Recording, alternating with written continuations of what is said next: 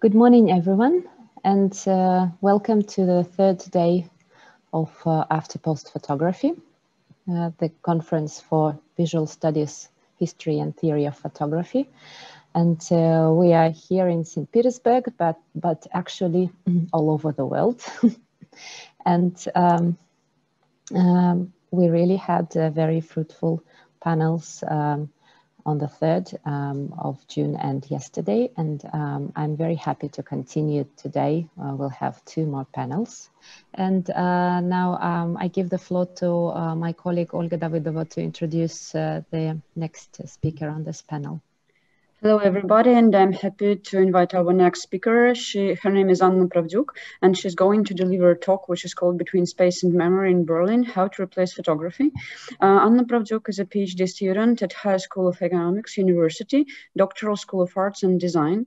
In 2019, Anna graduated from HSE University and University of Cologne in 2019. She's currently a teaching assistant at HSE University and participant of the research project Outer Space and Media Culture, Practices of Imagination and Popularization at the Faculty of Communications, Media and Design. Her research interests include issues of visual and memory studies, representation of history and media. So we're going to listen to a talk Between Space and Memory in Berlin, How to Replace Photography. Please, Anna. Thank you so much, dear colleagues, and I wanted to apologize that my voice sometimes might be breaking because I'm sick and I will have to leave after my talk, and I'm so sorry that if you cannot hear me well, but I'll try to do my best. So do you see my screen? Is everything okay? Good. And 2019, sorry, I have to switch my camera for better connection. Okay. In 2019, an architect of photography, Denis Yasakov, based in Berlin, created routes for walkers in the framework of the festival Metropolis, Weimar Berlin, and the capital of Jewish modernism, as the capital of Jewish modernism, using von Hesse's Walking in Berlin, written in 1929. The walkers followed these routes, taking photos, making notes, videos, and audio recordings of the events, people, and images they encountered and feelings they experienced. In the finale, the website was made, which, I quote, enables online visitors to continue the digital drifting experience. During the lockdown of 2020, an online project, The Reef in Berlin, was released. It is defined by its creators as a digital erector set.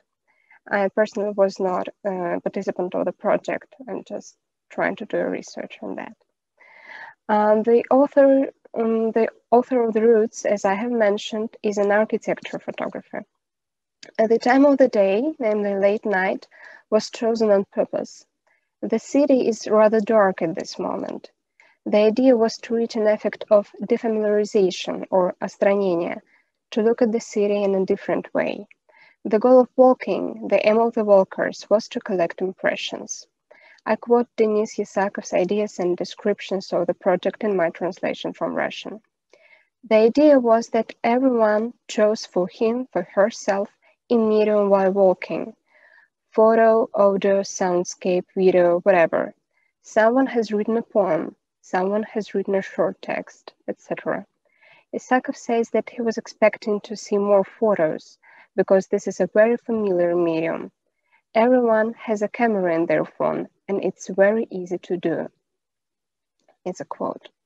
However, the participants recorded audio and video more often, and such a number of media formats outside of photography turned out to be also quite a few. So this is like the description and the explanations from the creators. This made me question, why did the walkers take photos if they did, and what did they photograph? The idea of the festival and the walking was to discover Weimar Berlin. So if we consider photography as a tool of reflection on memory of and in the city, and suppose that it is used to rethink and reimagine historical events in the city space, I wondered, how is the image of the city being constructed? what is being remembered and imagined. Clear historical backgrounds and traumatic experience of the 20th century division of Berlin are constant objects of artistic interpretation and research interest. Berlin is a city of complicated and multidimensional past, with active communications, the city of saturated walls, as Natalia Samutina and Oksana Zaporozhets defined it. My short talk today is a part of the very beginning of my PhD dissertation, and I would like to share with you my observations. Aleida Assmann, in her works on memorial culture and mediatization of historical events, distinguishes three main types of memory, which are communicative, exists in a certain social environment, collective, greater scale of generational memory, political memory characterized by, quote, substantive minimalism and symbolic reductionism, and cultural, which is a higher level of memory compared to the first two. Cultural memory is based on external media and institutions and needs to be constantly studied and reinterpreted. However, having read Simon Ward's Urban Memory and Visual Culture in Berlin, I realized that the starting point of my research might not lie directly in a group of memory holders, but in an object of the study itself in Berlin. Ward claims, quote, neither of the Assmann's conventional terms of communicative or cultural memory adequately capture the meaning of urban memory, which contains elements of both and indeed spawns the conceptual division between the two. Having said that, we might turn to the city as a starting point of the discussion. Using the ideas of Roland Barthes, I would like to outline key points of agreement and disagreement with his statements about the nature of photography. First, for the analysis of images, it is useful to define inter studium and punctum, which makes it possible to separate the area of effective from the area of analytical knowledge, an emotional detail based on the informational background of the image. Barthes, however, critically evaluates the possibility of photography to become a nostalgic medium. I quote, in front of a photograph, our consciousness does not necessarily take the nostalgic path of memory, how many photographs are outside of individual time. But for every photograph existing in the world, the path is of certainty. The photograph's essence is to ratify what it represents. Thus, the nature of photography, according to Barthes, is to fix a historic fact rather than trigger nostalgia. Despite complicacy which is faced by scholars while using photography as a main source of their research, such practices are growing in number and significance since the mid-1980s. Compared to textual sources, visual sources, especially photography, provide a chance to see people and things, cities and interiors in the precise moment of time. Until recently, visual history focused on what is depicted, but how it also becomes a platform for analyzing the actors creating images. Photography is, quote, most susceptible to an interventionist curatorial and exhibition practice, as Simon Ward mentions. For this reason, I'm going to observe representations of space through memory, analyzing what is depicted, as well as intentions of agents of image, an approach proposed by Annette van Winkel, who are rethinking and reimagining history of Berlin. It is also worth mentioning that instead of speaking about collective memory with its limits, one can speak of memory of the multitude, which is known, as notices Andrew Hoskins. The multitude itself is not a convex and collective, Hoskins writes, and is not dependent on shared concerns and ideas, but is made through hyperconnectivity. Simon Ward notices that, quote, the photograph with its extended exposure time is itself a special image in which the environment of the encounter plays a significant role. The photograph temporalizes space rather than spatializing time. Henry Lefebvre claims knowledge falls into a trap when it makes representations of space the basis for the study of life, for in doing so, it reduces lived experience. The object of knowledge, as he writes, is a fragmented and uncertain connection between elaborated representations of space and representational spaces, and the object implies and explains a subject, that subject in whom lived, perceived and conceived, come together within a spatial practice." End of quote. For me, it was significant that the project as a whole and photography inside it might be studied as a connection of Berlin's representations of spaces, which are descriptions, photos, visuals, and representational spaces, Weimar Berlin, with its holders, walkers. All in all, the following ideas would be rather useful for the current research. And the first one is Simon Ward's theoretical perspective, namely museal urban gaze. What distinguishes two ways of looking at the city, namely synchronic gaze, which is objective, normative, and direct, and leaves no place for sentiments, and asynchronous, museal gaze, it's Andreas Hussen's term, giving a way for a more diverse perception of time, including future and past. The perception and understanding of the city as a historical process is vital, which leads us to the second idea, namely the performativity of the city. As Sophie Wolfram states, cities, quote, come into being every time someone is perceiving and using them, as well as they transform people using them, which offers us a perspective to look at the cities with their transformative and transforming practices. And now I would like to stop demonstration here and show you the website.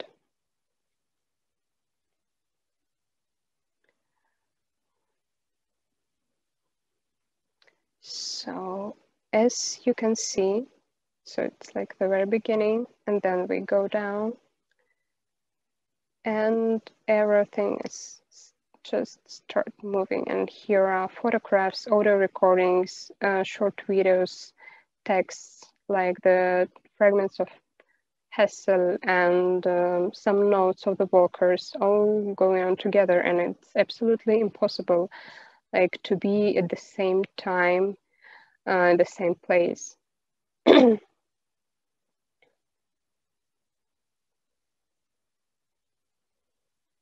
Sorry.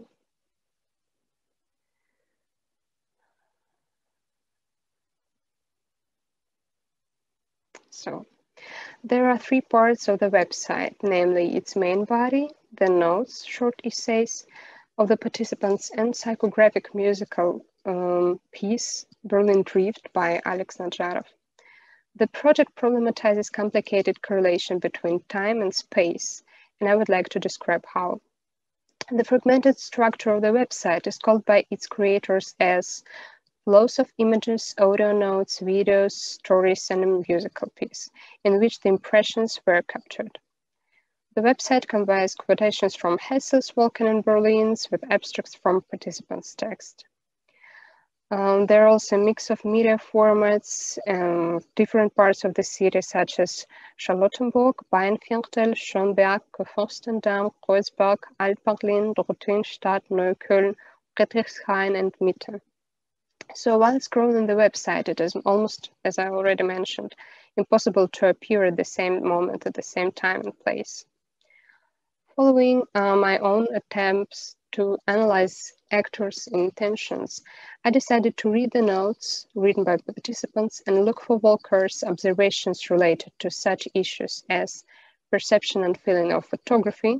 It was important to understand how, why, in what moments walkers used photography.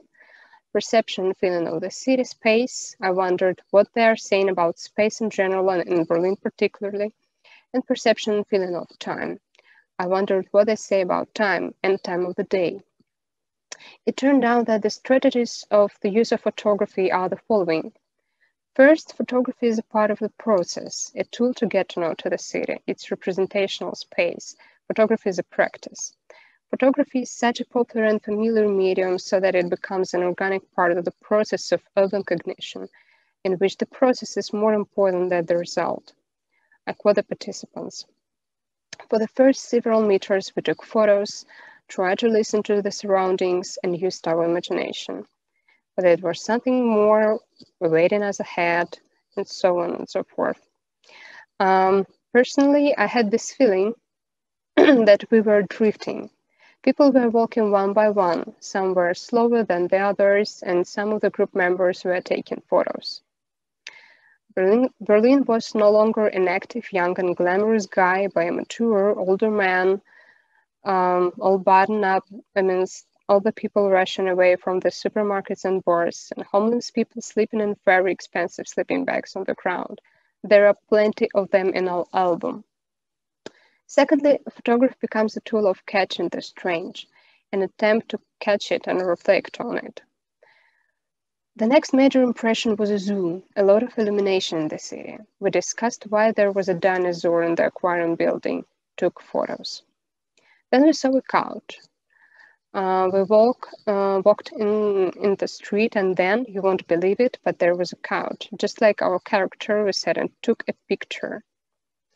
And the next abstract. We took a walk and saw everything that we were shown, but we were chatting the whole time. It also reminded me of the way I do stories for Instagram or Facebook. Short sketches for the sake of putting them online.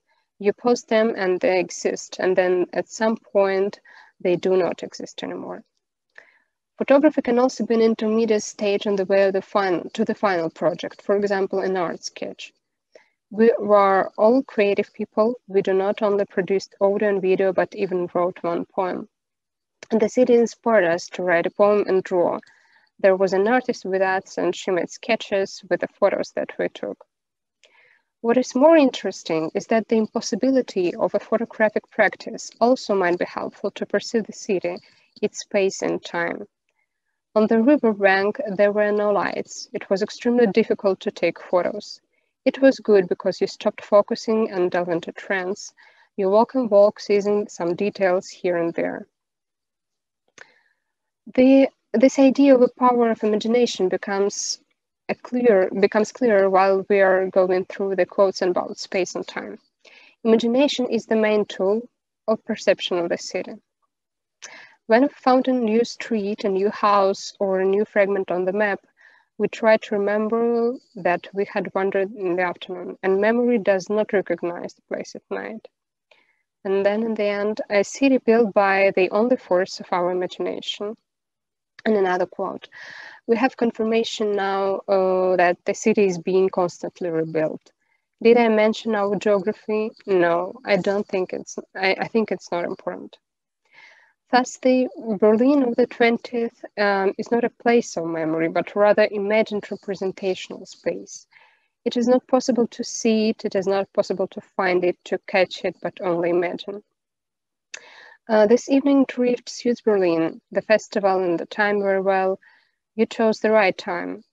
This is the time when there are a lot of outsiders here who are trying to get in, to understand the space and to interact with it. It feels the Berlin in the 20th, a good time, and I'm grateful for it. We started by buying Steinkrug beer at a small shop. This is one of the rites of passage that makes you a true Berliner. Steinkrug is an 18% infusion, popular among Berlin locals and tourists. And we drank it immediately. It helped us to dive into inner Berlin. The process of photographing correlates with the following flaneur practices. While photographing, they were inventing, arguing, doing sketches, subsequently collecting an album. When it was impossible to photograph, they explained it by the darkness. Without photography, they ceased to record what was happening and were just going to trance. Photography also becomes a way of self-reflection. Among those depicted in the photographs, there were signs, people in statics, people in motion on the way to objects, sights, sculptures, and images of different eras, fences, illuminated windows, shadows, cars, people in still lifes on the side of the road, bicycles, subways, all scraps and fragments of memories. The walkers clearly wanted to share what Bach's called punctum. There is little meaningful in the pictures. Their narrative is all about movement by itself, but does not add up to a single story. In the matter of starting the city and memory, photography becomes a part of sensation, perception, and this is more important than the picture itself.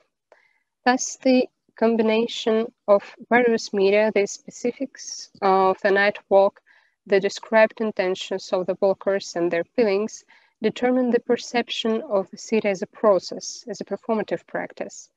Weimar Berlin, as a place of remembrance of German history, as a point of nostalgia, can be interpreted as an imaginary sense in a changing city. Thank you for your attention.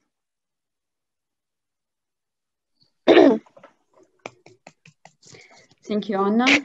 So please, if anybody has any questions, it's now the time to ask them. Maria. Thank you, Anna, for your very interesting presentation and for sharing this project. I've just a couple questions to clarify. One of my questions was, I looked at the website and I listened to some of the audios, and it looks like, or rather sounds like, all of the project participants were Russians. Was it a special? Yes, yes, it was so. Okay, because yeah, it just I was just surprised to find out. So it was a special Russian. Yes, it was a festival, Weimar Berlin. Like it was located. It took place in Berlin, and the walkers were Russian. I'm not sure if they are all from Russia, but I'm rather sure that they're all Russian. Yeah, and that was my yeah. Go on. It was just it. So it was just a relocation. Okay, so then it was my next question was whether they were Berlin natives. I mean, whether they were Berlin residents, or whether they just arrived from Russia and they are strangers to the city, so they only follow this 1929 book. This is a very interesting question. Thank you for this. There were not natives. Some of them were in Berlin before. Some of them were not, have never visited Berlin before, and this is exactly what is like in the middle. One of the core questions of the walking: is it flaneuring or is it drifting? So if it is, there is a mixture of this, and there are some elements of flaneuring if we like already know the city and just want to explore it like an outsider. For instance, Hessel did it in his Walking in Berlin. He knows the city very well, but he wants to go deeper and get the knowledge, as he writes. Or is it drifting? Like we just want to get lost in the city and try to know something about ourselves. So this project is something in between, as I think, and as the creators mentioned it. And there is exactly why I wanted to understand if there is at least something about Weimar Berlin there, and what does photography do about this, and if it helps to understand it, if it helps to create a feeling. And just for now, I came to like preliminary conclusion that it's just a process to concentrate on the feelings about how we perceive the city rather than what the city is about. But then there's thank you. But then there's a difference between being a flaneur or being a drifter is something that only the organizers or only the authors of the project were really thinking about, wasn't it? It wasn't something explained to the participants as an experience, as two different experiences between which they can, I don't know, distinguish or shift. No, I'm not sure if it was like the question raised before the walk, but it is the question which was discussed afterwards. Okay. But then if we keep on picking on the words, then the title of the project is on the drift side, because the derive is the Deboer's theory of derive. Yeah. So, okay. But what Hessel did was flaneuring. This is like the difference. Okay. I wonder whether there is, like a really big gray zone between the two. It's maybe. Thank you. Thank you so much. Okay, thank you. So we have a time for one question more. So if you have any questions to Anna, please raise your hand so that I can see that you're willing to ask a question. Please, Brian. Yeah. I was just starting to type. It's a very interesting presentation. I like this a lot. It's very close to my interest. I think the differences between wandering, flaneuring, and drifting are very interesting, and I think underexplored. One problem, however, I think with trying to auto-record a derive, a drift, is that the very act of taking the photograph turns you into a kind of self-correcting or surveillance, self-surveyor. And I think that I don't think you can get away from that. It's a problem, but you have to deal with it or be conscious of it.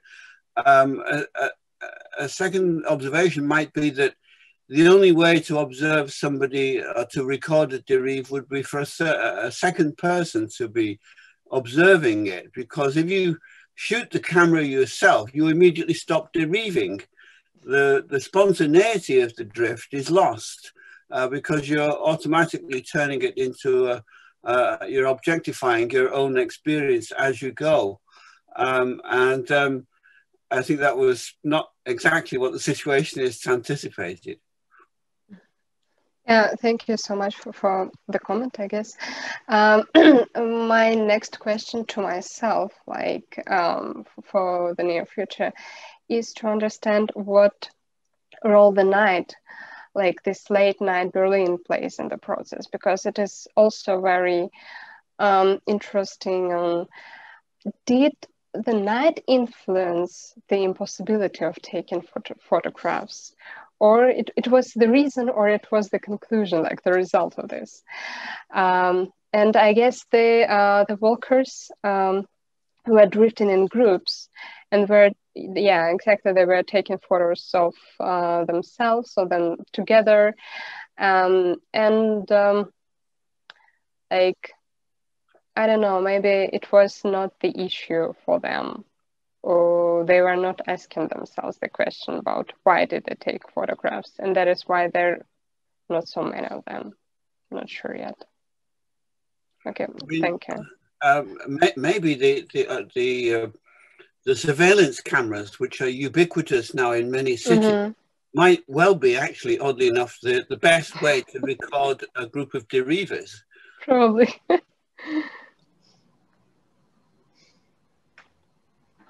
Okay, thank you everybody for your question, and we are moving forward our conference. Masha, will you introduce our next speaker? Yes, thank you. I will introduce our next speaker. I'm happy to welcome Michaela Hampf. She's a cultural historian specializing in the history of North America and the Atlantic world. Michaela has published, among other topics, on the history of media and communications, the body and sexuality, and the entangled history of racisms. She has received her PhD from the University of Bern, and then studied also at the University of Trier. From 2005 to 2017, Michaela taught at the John F. Kennedy Institute of Free University in Berlin, at the universities of Bochum and Kassel, and she has been a visiting scholar at the Institute of European Studies at the University of California, Berkeley. At the moment, Michaela is teaching journalism and digital media at the Sigmund Freud University in Berlin. Among her numerous publications are the books, for example, the one entitled Knowledge Transfer Difference, Transnational Entanglements of Racism since 1700, published in 2018, and Global Communication Electric, Social, Cultural and Political Aspects of Telegraphy, published in 2013, and What Can a Body Do? Practices and Figurations of the Body in Cultural Studies. That one was published in 2012. And today's talk of Michaela will be dedicated to photography and eugenics, and it is entitled Evidence, Archives and Excess, A Transatlantic History of Eugenic Photography, 1880 to 1939. And please join me in welcoming Michaela. Thank you very much, Maria. I'm joining you from Berlin, actually, so this is a well-composed panel, I think, and as much as I would like to physically be in St. Petersburg, happy to be here. So my presentation today focuses on the use of photography in the American eugenics movement. It's part of my larger research project that deals with the American eugenics movement in a global perspective. So here you can see some of the sites and actors and organizations involved in eugenic research in the state of New York, but the network of eugenicists also span other locales of North America and Europe, which you can see in the left column. Eugenics was a set of beliefs and practices that aimed at improving the inherited qualities of a population. It was both an international movement and a transnational formation of knowledge. Both eugenics and photography emerged in the second half of the 19th century, and both were products of a strong belief in the power and correctness of direct observation. Photography seemed congruent with empiricist tenets that all ideas could be reduced to sensory perceptions. In combination with a biologistic concept of humanity, scientific and technical photography became a technology of evidence. It proposed a seamless relationship between empirical reality and the photographic image. In my talk today, I will argue that because of photography's inherent recalcitrance due to certain discursive traditions, its co-optation for eugenic purposes ultimately failed. Before I present my argument, let me emphasize that the eugenic movement was a quintessentially modern movement. The explanatory power of heredity, the shift from medicine to biology as the guiding life science, and the rise of genetics occurred on a global scale, but resonated in particular ways in different countries. Eugenicists believed that social problems ranging from insanity to poverty were caused by hereditary defects and called for scientific management of the germplasm, as it's called.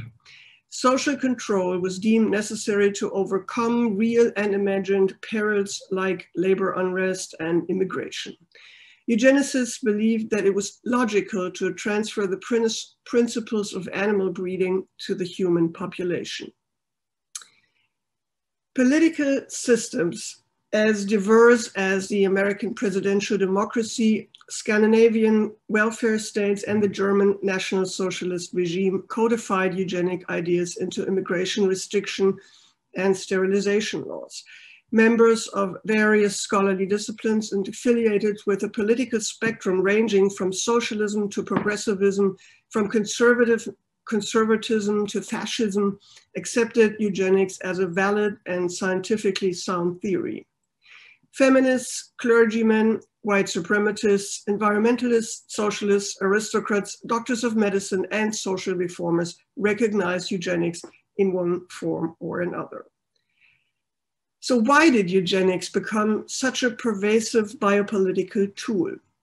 Contrary to modern genetics, eugenics was based on a visual ideology that imagined the genotypical qualities of people as visible on the surface of their bodies. In my talk, I would like to look at eugenic photography and situate it in the larger visual culture of eugenics. How was popular eugenic ideology shaped by visual representation? I argue that it was especially photography that facilitated the eugenic disciplining of bodies and the regulation of populations. Eugenic photography can best be described as a discourse, meaning the interaction of visual depiction and their embeddedness in an ongoing communicative discourse. Eugenic photography, however, defied this approach because of an inherent overdetermination. Late 19th century portraiture had created a twofold representational system that worked both repressively and honorifically. From psychiatric, anthropological, and forensic photography came the first function to establish and delimit the terrain of the other and creating a typology of deviance and social pathology. The honorific function of photographic portraiture, on the other hand, is that of providing for the ceremonial presentation of the bourgeois self.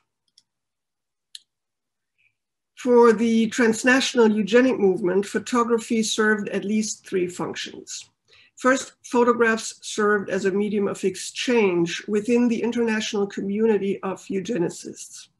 Second, photography and other visual media were used to disseminate eugenic ideas and propagate eugenic measures among both professionals and the general population.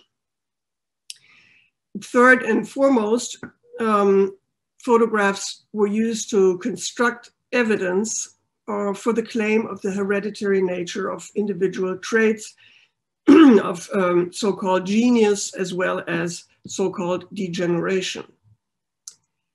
In my presentation today, I will focus on the latter aspect, the production of evidence through photography, but I'll also very briefly outline the other functions which are part of my broader research project. Eugenic photography availed itself of elements from the older representational practices of cultural anthropology, psychiatry, criminology, and American popular culture. I argue that because of these aesthetic and discursive traditions, the eugenicists' project of constructing an international visual archive of difference and otherness ultimately failed. This inherent recalcitrance of photography is best exemplified by the photographs of African Americans, which W.E.B. Du Bois collected for the Paris World Fair in 1900. They show how photography at the same time undermined the eugenic project of producing evidence and truth through visualization. First, photography served as a medium of exchange within the transnational eugenic movement.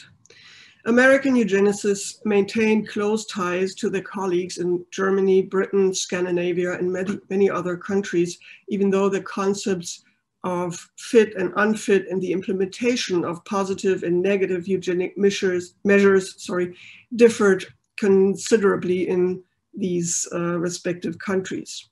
I argue that photography and other visual practices played an essential role in these international exchanges. Among the epicenters of eugenic research in the US were the Eugenics Record Office in Cold Spring Harbor, New York, along with several organizations in the state of California and nationwide. The Eugenics and Immigration Committee of the American Breeders Association, founded in 1903, was the first organization in the United States devoted to the application of Darwin's and Mendel's theories. The ERO was founded by Charles Benedict Davenport on Long Island in 1910.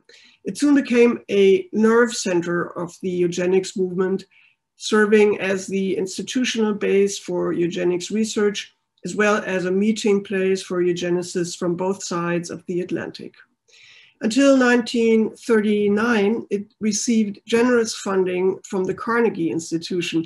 The ERO also maintained a database and an analytical index of what was called human hereditary traits, a repository for eugenic records, and it provided counseling on the so-called eugenical fitness of proposed marriages.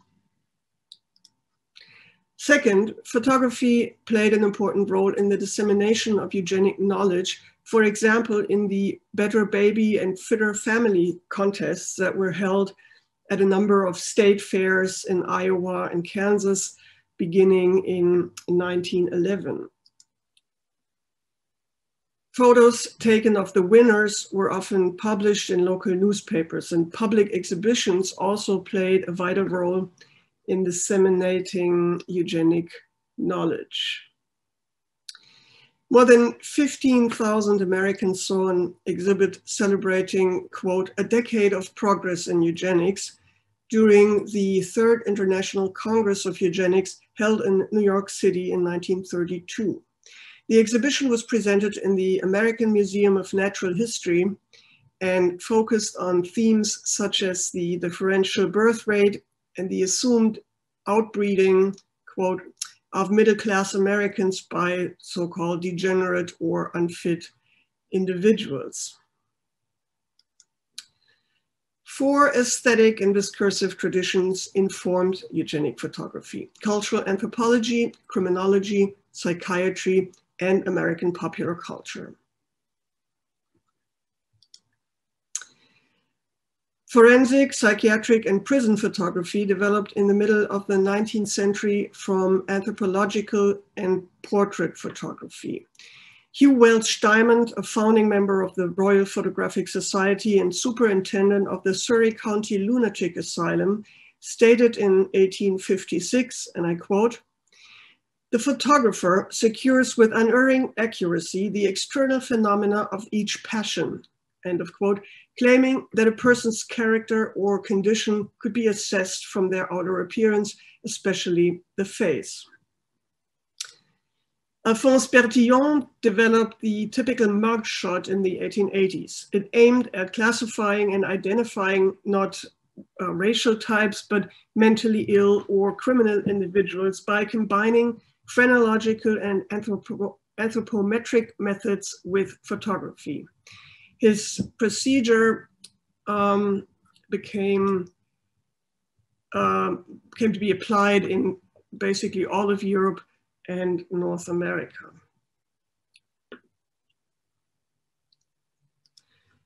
Cultural anthropology of the late 19th century was also infused with a strong tendency of anthropometric measurements. Photographs of so-called racial types circulated widely among anthropologists in order to classify colonial subjects and place them on a scale of human cultural development. Anthropologists developed a pattern of representation that allowed them to conduct anatomical comparisons. Many of these photos, of these earlier photos, stressed cultural differences rather than biological ones, which raised demands to standardize these photos by including fixed postures and yardsticks built into the photographic frame. Eugenic photography also made use of visual practices stemming from American popular entertainment.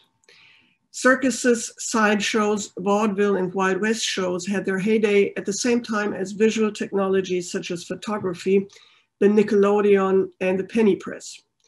Between 1910 and 1935, field workers trained by Charles Davenport and at the ERO paid regular visits to nearby Coney Island, where they took pictures of the sideshow performers and documented the hybrid bodies on exhibit there.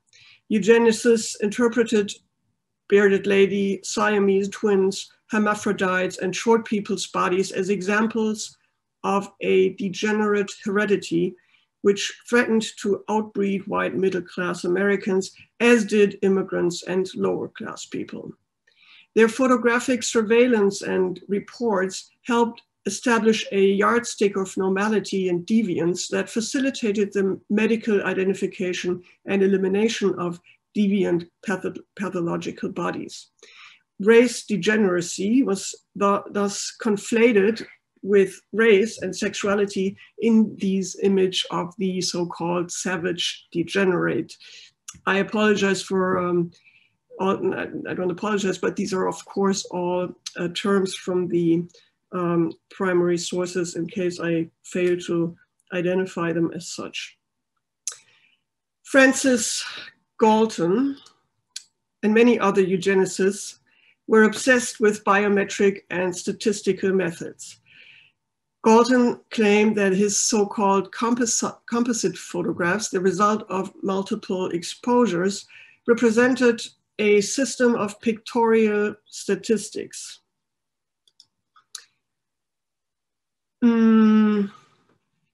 He believed that the physiognomic features correlated with mental traits. Poverty, for example, or an alleged lack of social or economic achievement were interpreted as phenotypic expressions of genotypic inferiority. The project of an archive of inheritable characteristics became an international venture, and photography promised to offer the greatest degree of objectivity because of its apparent independence of language. Eugenicists did not limit themselves to producing or commissioning photos, but also used photos of various provenance, images from medical journals, clippings from the yellow press, as well as carte de visite of circus performers found their way into the filing cabinets in Cold Spring Harbor. In order for the photos to work as empirical evidence, however, they had to be carefully unhinged from their context of production. The ERO trade file labeled obesity is an example of both the crude interpretation of Mendel's law and the eclectic character of the eugenic records. The exotic representation of the individuals depicted on postcards was complemented by additional information regarding body measurements, pedigrees, and remarks on mental capacities.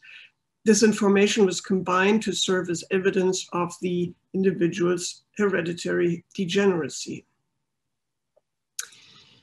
In what follows, I would like to argue that the aesthetic residue of these older photographic traditions thwarted the co-optation of photography for eugenic purposes. They extended the older aesthetic registers and prolonged them into what was supposed to be scientific and objective. They were, in a Hegelian sense, aufgehoben, simultaneously lifted up, preserved, and abolished. Despite the claim to objectivity and science, the assembled photos showed traces of their previous use and thus counteracted eugenic intentions. The photographs compiled by W.E.B. Du Bois are prime examples of this obstinacy of photography. Photographic representations are not constructed first and then used, but as representations, they're always constructed in use. Accordingly, we cannot study photographs by methods which assign to them any meanings or values independent of their function within specific social and historic contexts.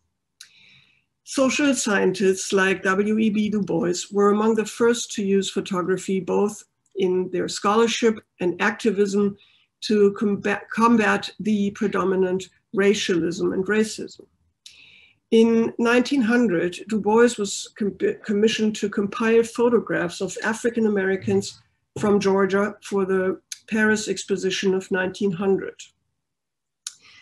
The 363 images of African Americans by unknown photographers were organized in 3 albums, together with other displays that illustrated the economic, legal, cultural, and social progress of African Americans. They were part of the American Negro exhibit housed in the Palace of Social Economy.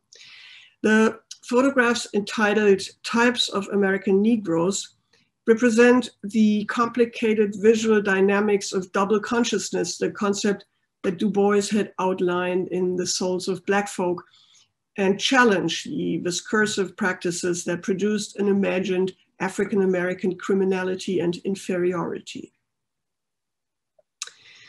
These portraits of African-Americans incorporate both the aesthetics of police and prison photos and white middle-class portraiture.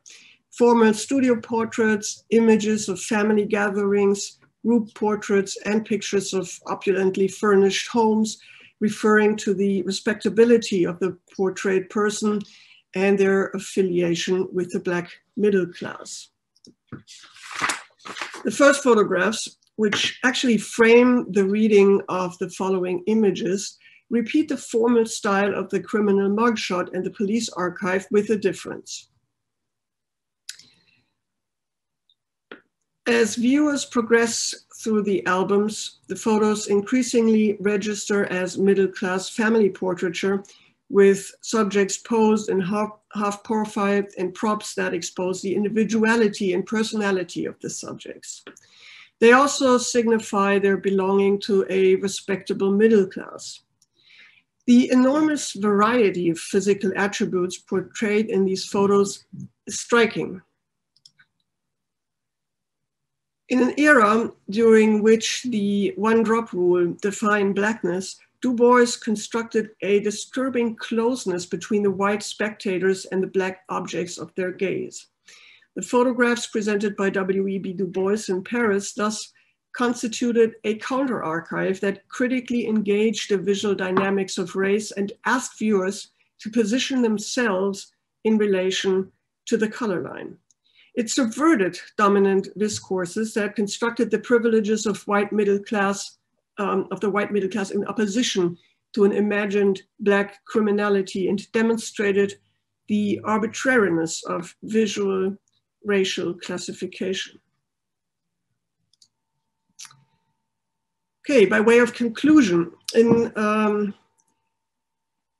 order to substantiate their claim to scientific soundness, eugenicists relied on statistical methods and visual practices such as photography to produce, transfer, and disseminate eugenic knowledge. The archive of eugenic photography emerged between 1880 and 1910 as the dominant discursive and institutional basis for the eugenicists' systematizing and totalizing project. Eugenicists aimed at taming the semantic excess of the photograph and constructing evidence of the emblematic of the so-called racial types and the so-called dangerous classes. However, the supposedly objective identification of racial, sexual, and social differences yielded no stable results. Instead, it oscillated between fixation and fluidity.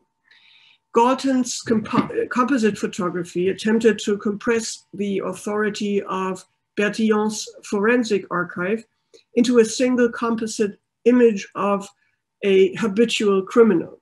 Similarly, Charles Davenport compiled in his filing cabinets photographs of diverging provenance in order to establish an essentialist visual anthropology of race, deviance, and degeneration. Du Bois's American Negro albums, on the other hand, constitute a counter-archive using photography to contest the authority of the eugenic visual archive. Challenging Davenport's project of the visualization of Galton's gospel, Du Bois's counter-archive emphasized the dignity and the subject status of African Americans and opened up a new discursive space that held the promise of an anti-racist visual culture. Thank you very much. Thank you, Michaela, for your talk. And I would like to invite maybe just one question of clarification. And Brian, may I save your question for the discussion part? So if there is anything that needs to be clarified, just again, let me apologize for the hassle. Okay. Then I would invite I would like you to join me in giving thanks to all of the three speakers on this panel, and we may start the discussion part of this panel. So any of the questions or comments to Surya Nandini and Anna and Michaela are welcome.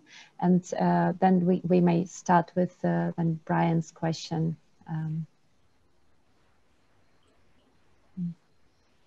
Yes, would you like to? Yeah, well, what I've written, I don't know whether it's visible this time.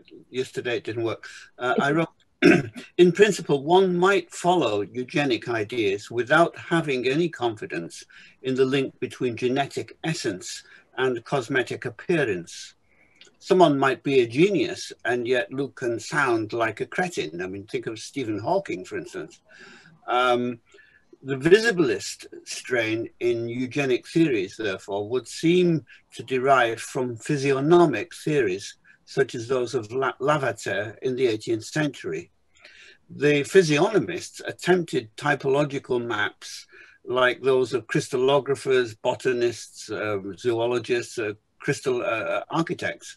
So has anyone traced the continuities between those visual tools developed by the physiognomists, drawings, engravings, prints, and so on, and the photographic methods that you have illustrated here? Yes, thank you. Absolutely. Lavater and other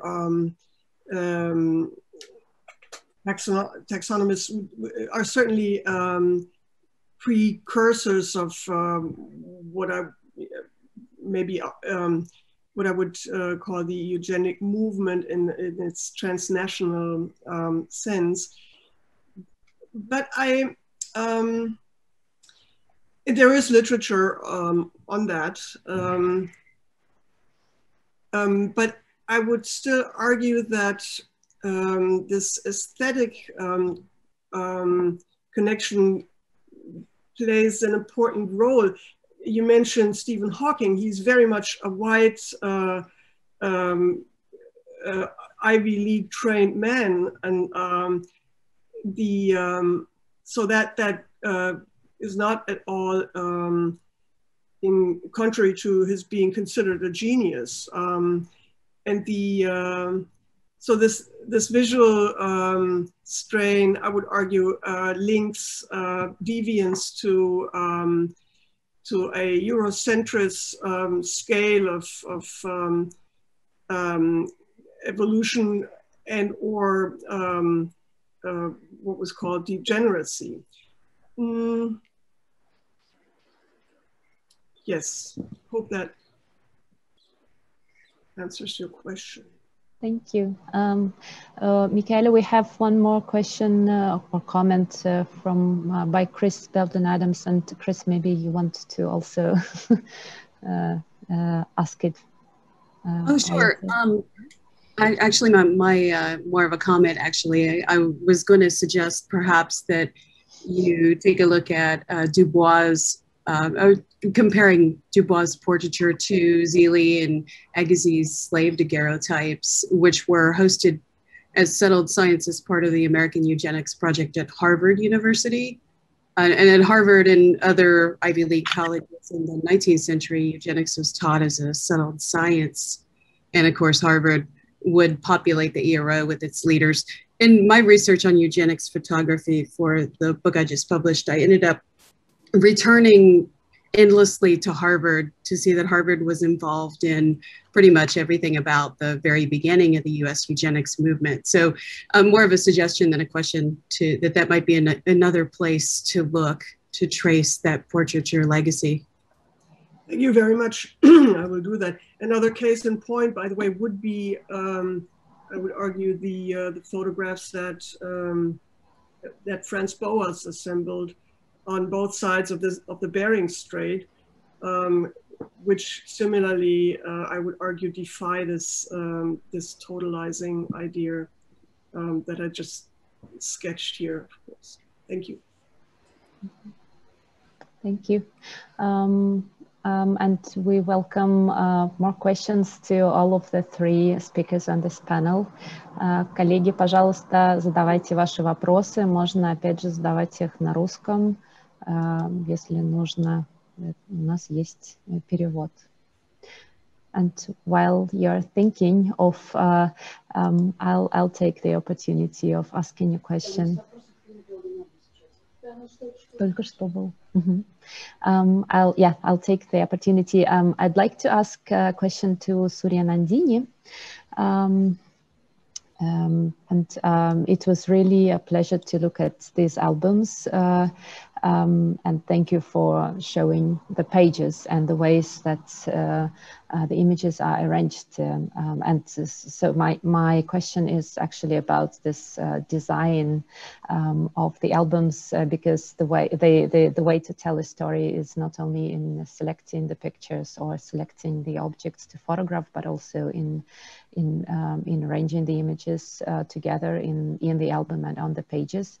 I don't know, choosing the colors and the montage of the pictures alongside each other and the pages alike.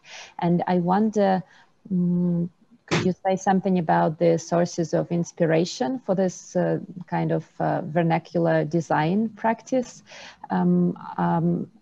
From what you know about Indian photography albums in family archives, is it something very common? Like what we see, is it something very common? I don't know, the pink pages and the golden corners. I'm referring to Mrs. Gupta's album, for example, and the way to arrange pictures in, I don't know, in circles and in just the way to arrange them along the page. Is it something common? The way to make the inscriptions, is it something common? And maybe do you know, or do you, what would you think the sources of inspiration would be? Like, would it be, I don't know, some press or some advertisements or some, I don't know, other sort of mass media? I hope my question is understandable. Yeah. Sure. I mean, it's interesting that you've raised this because the album was actually handmade. The whole album, page-wise, was handmade by Mrs. Gupta's son while he was at school. So it's a handmade album. And the photographs were then placed by Mrs. Gupta in the album as a sense of proprietorship over her images, as being able to control a certain narrative, therefore arranging the images in a certain way. And the writing is also accompanied by sketches, which I hadn't shown images of. So she's inserted that kind of visual as well as textual inscription of her own history in those albums. One very direct sort of inspiration would be of Indian cinema.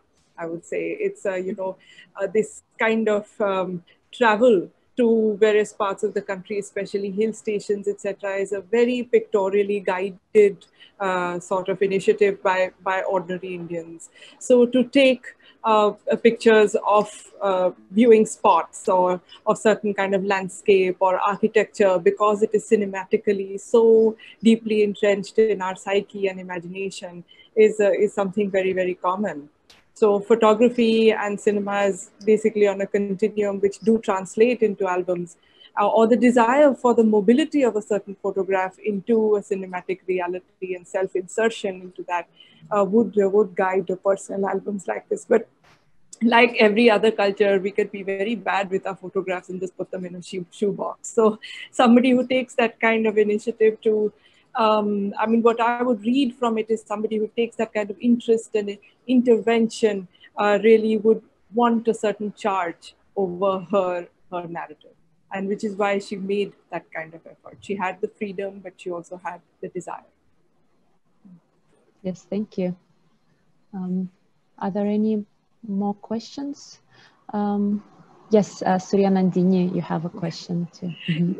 Yeah, I just had a question for Professor Michaela as to whether there would be any space in your research on eugenics to really look at if there was a salvage paradigm as well. There is, of course, the belief that, this kind of photography would reveal a certain inferiority of the racial other. But there is also perhaps the desire to preserve or the desire to save from extinction, because this is what happened in India when colonial authorities wanted to photograph tribal populations which are fast disappearing in the face of industrialization, in the face of urbanization and changing social fabrics. These were the people who were disappearing and their cultures were disappearing. So the other side of wanting to, racially denigrate these people was to actually preserve these in photographs before they disappeared. So I was just wondering. Thank you very much. Yes, that's a great comment. That's certainly present in the photography of Edward Curtis and others, but I would still argue that they are part of the same project in a way, that the vanishing Indian, for example, And it has been argued, of course, that these are great portraits and they, but they occur precisely at the moment where Native Americans had been, victim of several centuries of genocide. And then at this, in the longue durée, progressed from being allies and enemies to being all but what So the racist discourse at the time that was not at all a contradiction to the eugenic project was that these would we need to preserve the cultural heritage because these people will vanish because of their inherent inferiority. So great portraiture, yes, but with a very present sense of otherness. Thank you. Yeah, that's a good point.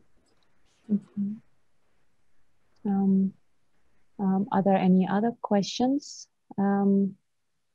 Friedrich, you had a question?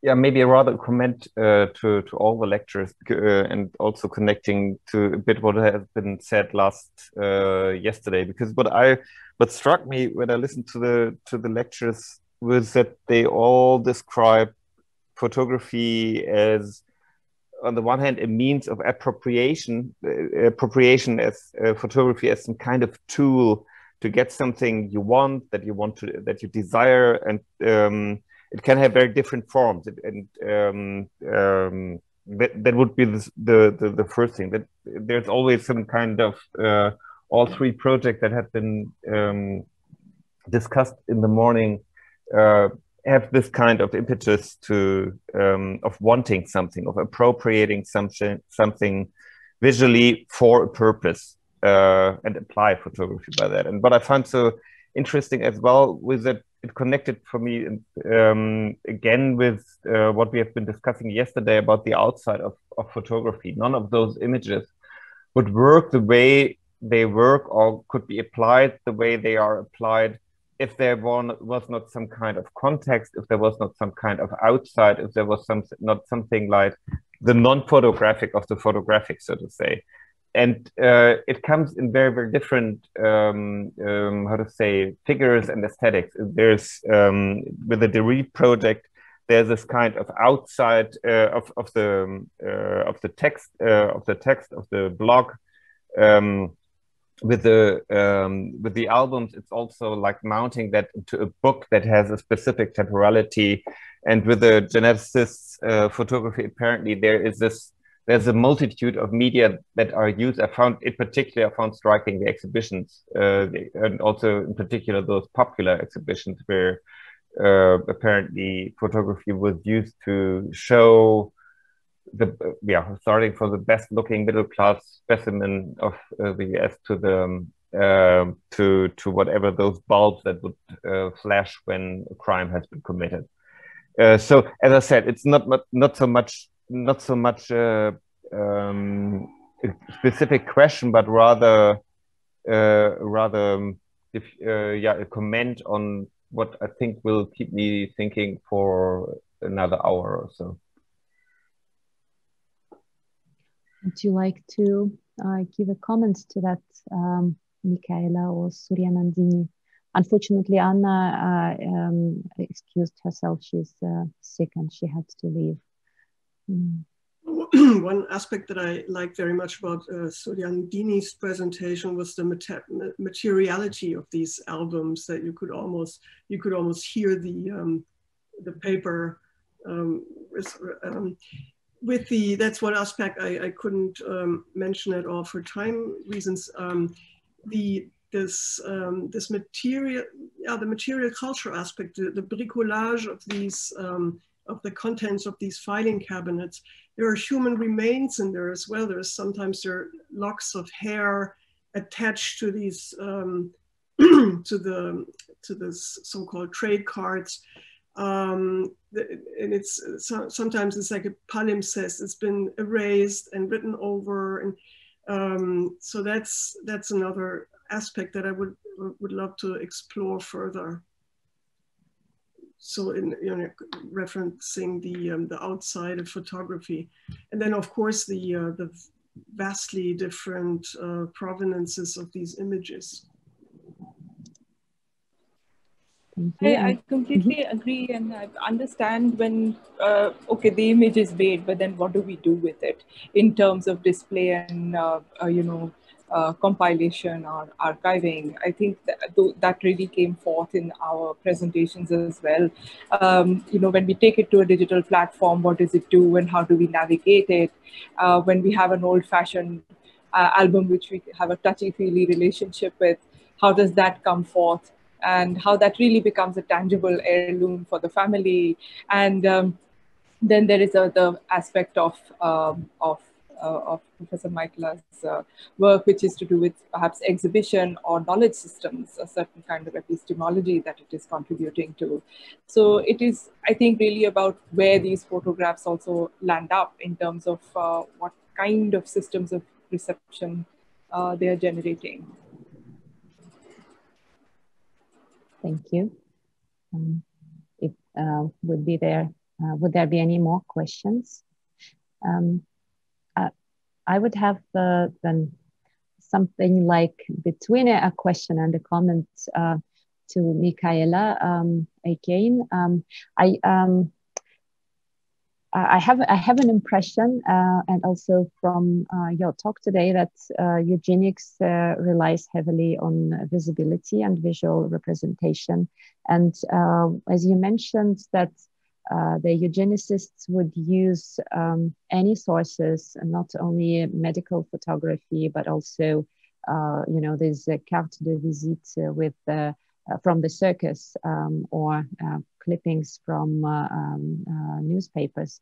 Do you know if there is any research, or I don't know, could you expand a bit on how it would work vice versa? Because obviously then the eugenic knowledge that needed to be disseminated, in order to actually bring some effects to the society, it would need to be disseminated again through this very mass media channels. So, I mean, do you know anything about this kind of research, or is it something that you also touch upon in your research? That's a great question. I haven't done much work on the this. I mean, let me start differently. What strikes me so much about this this transnational eugenics movement is that it is so it's so popular. I mean, people like Stanford, the president, what's his name? People like Graham Bell, so respectable scientists and all kinds of feminists, even Catholic clergy, so in a different form. Mostly these were Protestants, but subscribe to this idea.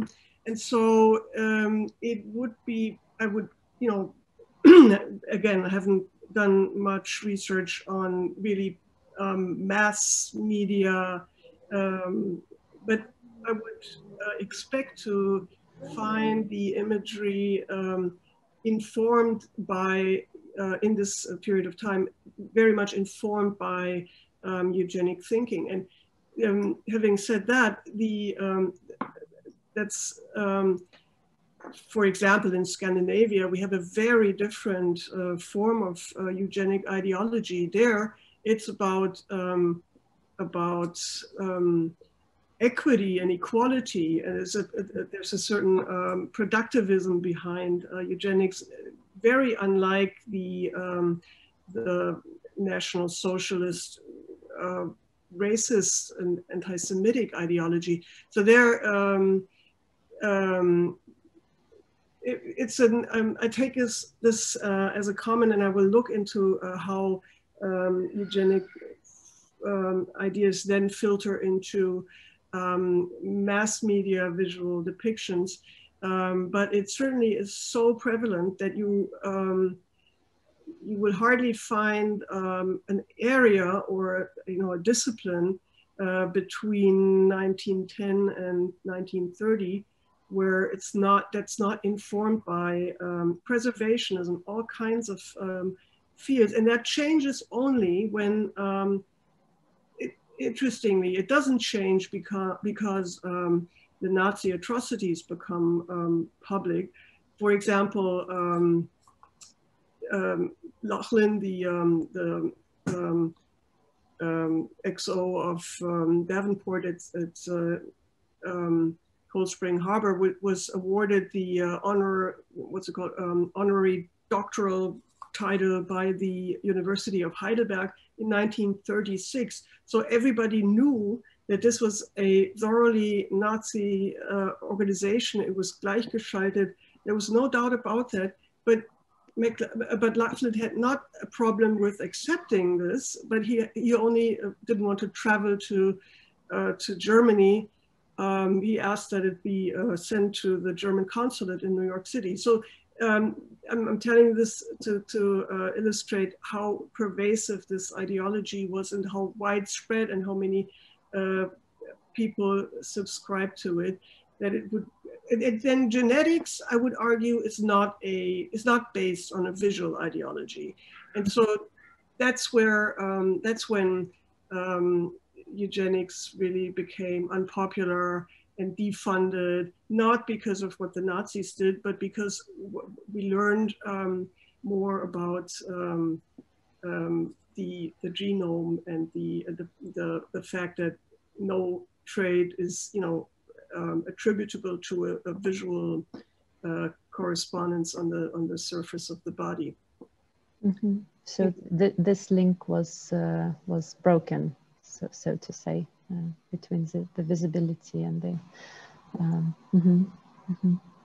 Thank you very much. This is very interesting.